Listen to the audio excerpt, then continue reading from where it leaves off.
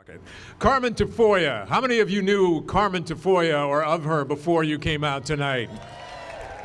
She is the author of more than 30 books, the State Poet Laureate of Texas, and currently president of the Texas Institute of Letters. Carmen has been called by the Roots author Alex Haley, quote, a world-class writer, and recognized by the National Association of Chicana and Chicano Studies for work which, quote, gives voice to the peoples and cultures of this land. She's the recipient of the Americas Award presented to her at the Library of Congress in 2010, 5 International Book Awards, 2 Tomas Rivera Book Awards, 3 ALA Notable Books, a Charlotte Zalatoff Award, and the Art of Peace Award, top 10 books for babies, which is really cool, among others. She was presented the key to the city of Dallas, and it says here when she stopped at a gas station on her way out of town, it did cross her mind to see if it would work to turn on the gas pump, but it didn't. At least that's what she told the police when they checked for the skimmer that she was putting on the gas machine. Please give it up for the State Laureate, the Poet Laureate of Texas, Carmen Tafolla. Sorry, I didn't see you there. Woo! Okay, I got to bring it down here to the chaparrita level. Thank you. Before we get started, I want to thank Sama and the PechaKucha organizers and all of you in the audience that came out here not knowing if it was going to be hot or cold, you know how San Antonio goes. And my fellow presenters, I'm flooded with joy at the beauty of the people out here. And I'm honored to be with you, because each one of you carries your stories inside you, sometimes in your eyes, sometimes in your scars, sometimes in your wrinkles. And if you ask, what do my stories matter? Well, you're in luck tonight, because the topic of my presentation is the power of stories. Okay, I come from a long line of stories. Stories that begat stories that begat stories. We ate stories, we carried stories, we dreamed stories. I come from a long line of stories, but from a house that had no books. My side of town wasn't known for its great schools, but for its pothole dirt streets. When my neighborhood kept fighting the city just to get its streets fixed, my aunt stuck me in a pothole to show how deep it was. The west side was considered so dangerous, even the cops didn't come around. My father called once and got San Fernando Street. Well, sir, that's what you got to expect on the west side of town. And the policeman hung up.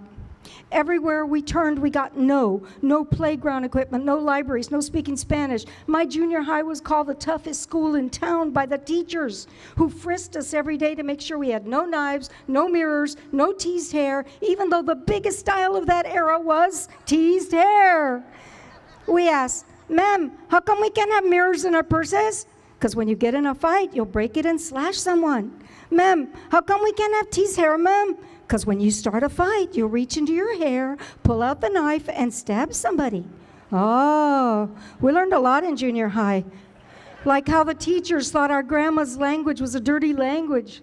But the stories we ran into were filled with yeses, and our lives were filled with stories. Pancho Villa and his horse, Los Indios, a woman so tough that when a snake bit her, she bit him right back and he died. Or the 500-year-old story of La Llorona, which made us shiver as Grandma whispered, "Ay, mis hijos."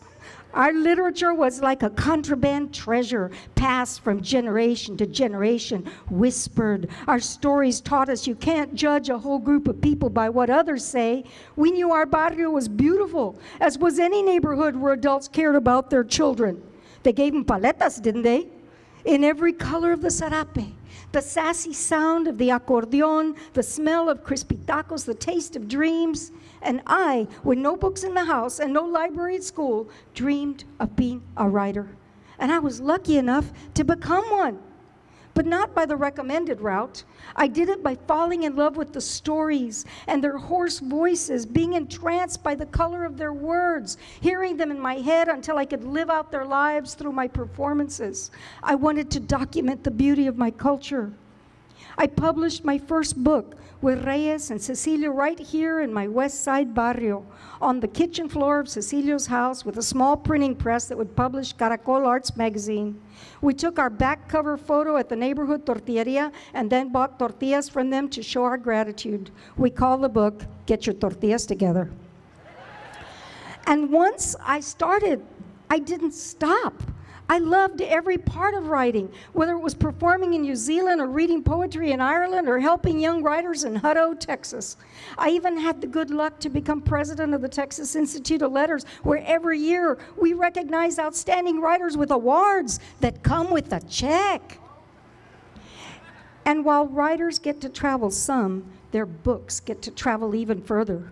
Poems I thought were all about the West Side had personal meaning for folks in Germany.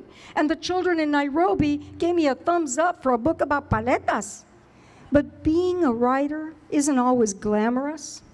It's sometimes about waiting years from when you birth this baby till it's finally in print. It's 1% inspiration and 99% perspiration. Or as Texas author Gene Fowler says, it's staring at a blank sheet of paper till drops of blood form on your forehead. And you have to make room to live life, not just write about it. You have to make room to dance a polquita in a fishing cabin off the coast of Norway while pregnant, to fall in love or climb a pyramid or struggle to do something really hard or sweat or listen to the real sheroes and heroes of your life, because the real stories of your life are struggling to pay the bills or hugging your child, even the headache that comes when you think you can take care of a baby and write a novel at the same time. Yeah, right. And the whole danger of having kids while writing is kind of like DWI, but it's called DWW, doing parenting while writing. You have to worry about the danger they might even follow your example and fall in love with reading and writing and forget to breathe. Because when I write, I still hear the voices of my ancestors whispering over my shoulder, a multicultural rainbow of voices. And I must confess, I am in love with the color of words. And what I want my office to look like is this. I'm not color phobic. I'm in love with the rainbow voices of my pueblo, with your voice, the uniqueness of it, the way it doesn't fit inside the boxes, just like you don't fit inside the boxes. You know the boxes, the ones at the beginning of forms that say, white, not Hispanic, black, not Hispanic, Hispanic, not Hispanic. We don't fit. A human being is more than the check marks in the boxes, more than race or age or gender or beauty. Our bodies are treasure chests with the stories hidden inside. But our history is written on our face, written in the breaking voice between the lines of a song. And when we write it down, we give it wings to travel everywhere. So treasure your own ability to paint with words, to lose yourself in a book, to fly in your own unique, don't fit in the boxes way, to imagine new worlds or create them. Taste the beauty of your stories. You have a history. We as a pueblo have a history, not just 300 years, 12,000 years of San Antonio's history right here, and we're still here. Still eating the tortillas and tamales that have been eaten here for over 7 millennia, each with the beauty of our origins. So pour your story out, clean and clear and true from your heart.